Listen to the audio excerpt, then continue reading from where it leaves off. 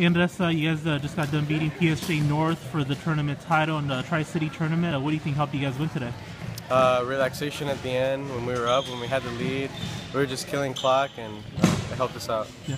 And what do you think changed in the second half with PSJA North pressing you guys? We were being very indisciplined, and we were kind of feeling rushed, so our passes were off, but hopefully we'll correct it soon. What was the turning point, too, like in the third or fourth quarter? What do you think the turning point was? Patrick had an and one at the end and hit a couple threes, and that basically brought us up by 10, and they didn't come back after that. I think teams know you guys as being more of an inside team, but today you guys showed your range from behind the arc.